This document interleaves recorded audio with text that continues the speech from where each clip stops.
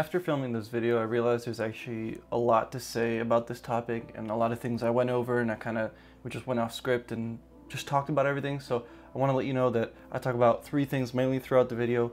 One is the bootcamp pay structures and how they refund you, or what happens if you flunk out or get kicked out, and how do you get your money back, or how does it work.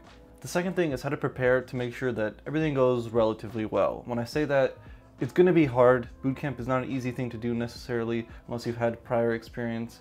There's going to be struggles, but I'm trying to help you out and make sure that you don't get kicked out for something dumb that you could have prepared for ahead of time. And then the last thing is what you need to do while you're in bootcamp to not fail, to not fall behind, to just stay on task and complete it.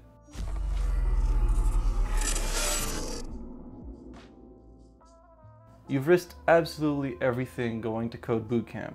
You quit your job, you're taking a risk on your savings, but if you complete it and everything goes well, you'll get a software engineering job paying you a lot more than you're making now, and everything will be absolutely worth it, right? That's what a lot of us think when we go to Code Bootcamp. But the one thing people don't talk about, but yet think about all day, every day while they're doing bootcamp and before bootcamp, is what is gonna happen if I fail bootcamp and I don't make it through, or I have to come back on a later date. What is actually going to happen to my money? What's going to happen to me? And that's what I wanted to talk about. First, we have to talk about the pay structure and the kind of bootcamp you're going to. This video is going to be focused about Lighthouse Labs, but I wanted to use Lambda School as an example.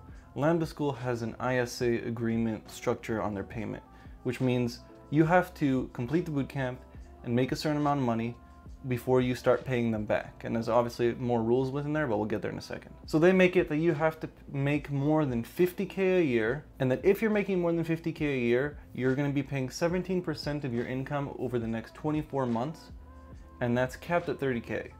Also, if you get a job and then something happens and you get fired or you quit or whatever, it pauses. So if in the moment you're making 50K or more a year, you'll be paying Lambda that month per month. So for example, let's say you get out of Lambda and make their average student salary, which I think is like $70,000 or something around that. Doesn't matter.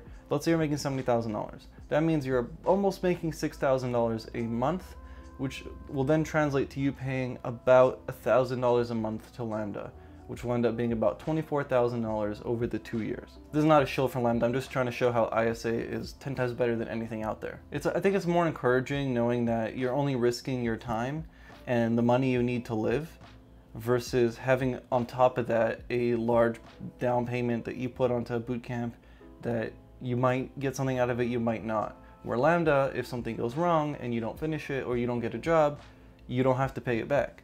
If for 5 years you don't get a job involving, I think it's involving a skill that you learned at Lambda, you actually don't have to pay the ISA ever. It just expires. Also, ISA agreements aren't like loans. They don't collect interest. They don't have any of those issues.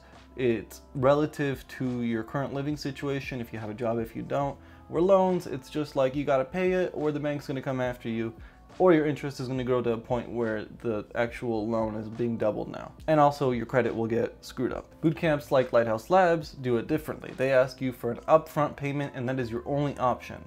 You could go with a third-party loan company, but usually those are really bad, and it's pretty much like going to a bank, but worse. And that's a lot of money to give up front when you're making 30, 40K a year and you need to save up living expenses and figure out absolutely everything while you're going to go to that bootcamp. Now for Lighthouse Labs, the refund agreement works really differently, and it's not as good as an ISA. So I actually have a couple pulled up. It was really hard to find these for some reason. It actually took me like a decent amount of time, but it seems that they have different ones for different locations. So the one in Montreal and Ottawa are pretty similar, but the ones in British Columbia are absolutely brutal. Like, let me read this to you. So if you go between week 1 to the Monday of week 3, so the 2-week period, the first 2 weeks of the bootcamp, if you get through those two, you can only get 70% refund back. If you go between week 2 and week 5, you only get 50% back. So if you make it to week 3 and something happens and you gotta get out, you pretty much can only get back 50% of your initial investment in 3 weeks. This is why it's super important, and I'm going to talk about this later on way more on preparing for a bootcamp ahead of time, because you do not want that to happen. Because at that point, they're probably just going to tell you you're going to come back for a new cohort in the next 3-4 months, which is not enough time for you to get a job and then quit the job. So you're pretty much going to have a giant hole of unemployment, and that's going to suck if you don't have savings. Also, no matter what, after week 6, I think, which is the halfway point, they don't give you your money back. They just tell you to come back to the next cohort. The one in Montreal where I live works like this. Week 1 is 75%. Week 2 to 3 is 67%. Week 3 to 4, 60%. Week 4 to 5, 53%. And week 5 to 6, 46%. 46%. Now that we talk about what happens financially, let's talk about how to avoid it. The only situations where people usually end up flunking out or getting out is either they fall behind, and that's pretty much it actually, but most of the time it's happened because either they're mentally burnt out, or they're distracted, or they didn't prepare properly, they jumped in too quickly, and it just comes down pretty much to preparation and keeping yourself mentally clear while you're doing the bootcamp, because it is a hard process. There's boot camps out there that are 5 days a week, normal like 9 hours a day. And then you got Lighthouse Labs that was set up at the time when I was doing it 12 hours a day, 6 days a week. And optionally you can come in on the 7th day, which I can imagine that if you have kids or something like that, it's really, really hard for you to mentally deal with that. So you really have to prepare ahead of time and make sure you're ready. To prepare properly, the first thing I want to talk about is the pre-work they give you before you go to boot camp. They always, for some reason, say hours. They say like 70 hours worth of pre-course work that you have to complete before joining the bootcamp. Most of it is absolute garbage. It's not actually preparing you for the bootcamp, because if it was, why would you even have to go to the bootcamp? If you would learn React in your pre-course work and you went to a bootcamp to learn React, like by the time you would do React in the pre-course, you'd realize you don't need the bootcamp, you could just go to online resources, right? So they're not actually preparing you properly for what you're running into in the next couple weeks. The single strategy that got me through was reading the topic a week ahead of it. So if next week we were doing React and this week we were doing JavaScript, I would be reading about React and just learning the general terms and words and exposing myself to certain confusing things ahead of time, and getting those, processing it mentally ahead of time, so that when we got to the React week, I could just focus on building things with React and actually learning how it functions and working with it. I always go back to this example for some reason in my videos, but it comes down to driving an automatic car. When you first learn to drive, allows you to focus on actually driving and learning the signs and the rules and the road and all these things. Where if you were to drive a manual car for your first time, you'd be focused on how to drive a manual and not on actually driving on a road with other people. It's the same thing when it comes to this bootcamp mentality when it comes to code. It's really hard to focus on learning React when you barely know how to do JavaScript. So you work hard on your JavaScript before you get into the bootcamp, or whatever language you're using. I'm just using a generic term. And then once you're in the bootcamp, you want to always stay ahead of the game. You want to read up on something that you're going to do. It doesn't mean you have to build a React app before you do the React week. But just read about React, learn what it does, learn what it is, learn some terms, like when they say a component, what does that mean? For me, when I read on HTML, the word DOM, the document object model, that literally saved my life. That one word I got stuck on for a week. But the best part is that it was the week before we learned HTML. So I was able to get that out of the way, and when we walked into the HTML week, I was boosted with confidence because I knew what this word meant, and I actually took the time to realize what it meant and look deeper into it. And when we got to HTML, I was like, damn, this stuff is super easy. Whereas if I didn't prepare properly, and then I saw this with a couple of my classmates, you went into the week, and that whole week you were stuck on all these words, and you weren't actually able to focus on playing with the frameworks and technologies and languages and whatever you want to call it. When it comes to trying to avoid getting kicked out of bootcamp, it's pretty straightforward. You don't want to fall behind. Obviously, I'm not going to go over things you could do to get kicked out when it comes to like harassing someone. I'm not gonna talk about that. But what I'm going to tell you is kind of the rules that I created for myself when I was in bootcamp. When it came to asking questions to a mentor, I tried to follow the rule of making sure I checked everything. That includes Googling for 10 to 20 minutes, just digging on the internet, trying to figure out the solution on my own by finding someone else's solution. If that didn't work, I would go through the process from step 1 to the last step. That means following the code from where it first executes until the error, and trying to see along the way where it breaks, where something could be going wrong, maybe talking out loud to somebody next to me, or, you know, the rubber ducking method where you have like a rubber duck in front of you and you talk to the duck and explain to it how your code works. That worked really well for me. It's just really weird if you do it in front of others. You kind of have to do it in your head. And then one thing you should always do as well is read the error message properly, dig through it, see if you could trace back where the error went to. And if you follow those, usually you are more than set. If it's still not working and it's been, you know, 30 minutes, 40 minutes, 50 minutes, maybe an hour, you can go to a mentor, which is what you're paying for in these boot camps. If we're being real right here, if it's Mike talking to a viewer, not Mike the salesman trying to sell you a boot camp, which I'll never do that. The real thing with boot camps is you're paying for mentors and you're paying for their time. These are people who are in the industry, who are working in the industry, who possibly own a business in the industry, and who are just trying to help others because they enjoy doing it or they want some more money.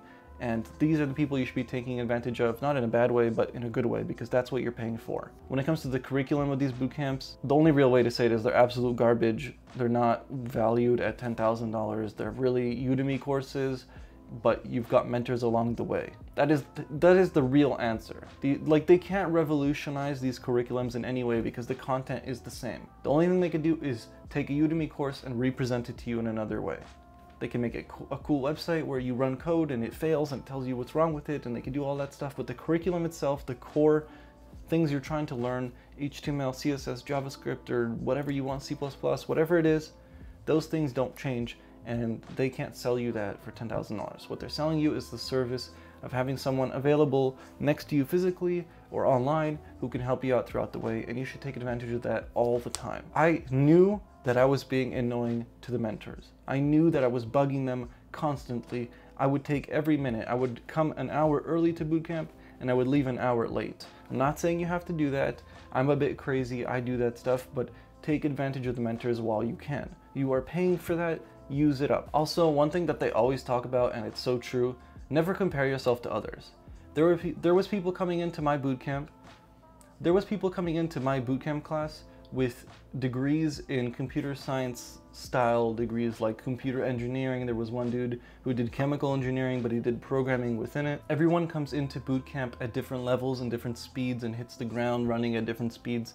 You got people coming in with possibly computer science degrees. I've actually seen that before. They had a computer science degree and then they went to code boot camp and it was an absolute joke for them. Then you got people coming from art majors who have never seen a line of code and who barely know how to use a Google Doc. It's mixed and matched from all over the place, and you should know that from the start, that you are not ahead or behind anybody. You just focus on yourself and your progress throughout the whole bootcamp. If you were stuck on something day one, figure it out day one, whether that's asking mentors or Googling or watching videos, but figure it out, because bootcamps go so freaking fast that within a day or two, if you fall behind, you're probably going to just be asked to sit and wait for the next bootcamp and just take your time on that one thing. They don't have time to sit and baby you along the way. You got to stick with the pace, and you got to do whatever that means. You got to figure out whatever that means for you. For me, watching videos on transit, on the way there, on the way home, just trying to relax and think objectively and not get emotional or anything like that, really helped me along the way. Taking a lot of breaks. A lot of people didn't know this in my bootcamp, but a lot of the time I wasn't actually programming. I was just watching Twitch streams and just like slightly casually programming on the side and just running Twitch streams in the back, watching Shroud shoot people in PUBG. Really relaxed me, really helped me feel like I was at home, because I work well at home, and that's usually what I do. Sometimes it was an audiobook, sometimes it was classical music, but all you got to do is think clearly and slowly and take your time. And when I say take your time, I don't mean take 2 weeks to ask a question because you think you could have figured it out on your own.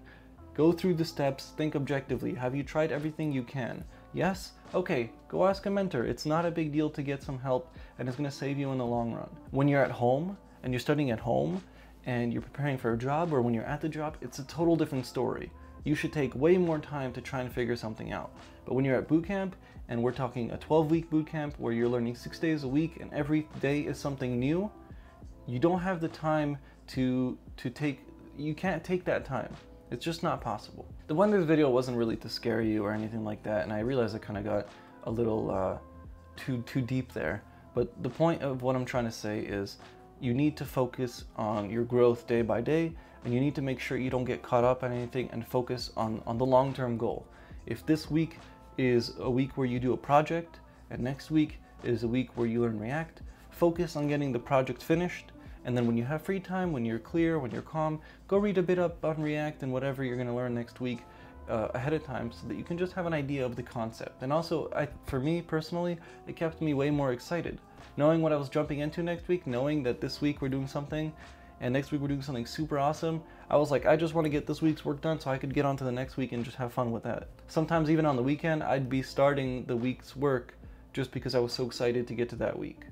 If you got any questions or you want to talk about your experience in a bootcamp, or you want to give advice to others, please do comment it below or join my Discord where we can talk about this, me and you one-on-one, or somebody who's going through the same experience. I really think it would have helped me a lot if I had someone to talk to about this while I was going to bootcamp. So if you want to do that, the links are all below and the comment section is obviously below. And I really hope this video helped you out. If it did, please give it a like. Subscribe if you want to see more. If you want to see any more types of these videos, just let me know. And I'll see you in tomorrow's stream.